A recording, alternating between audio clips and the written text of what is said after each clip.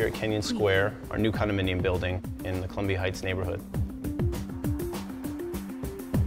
I suppose it's best just to talk about the fact that this building and the one across the street, Highland Park, are our focal points right now. We chose this area because it was ready for redevelopment.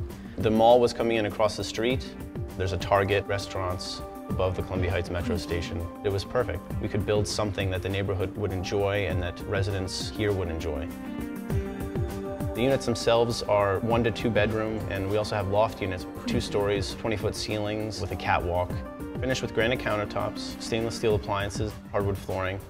We call them volume lofts because of all the space that you get if you're having a party. It's the perfect setting. The building across the street is Highland Park, which is our apartment building.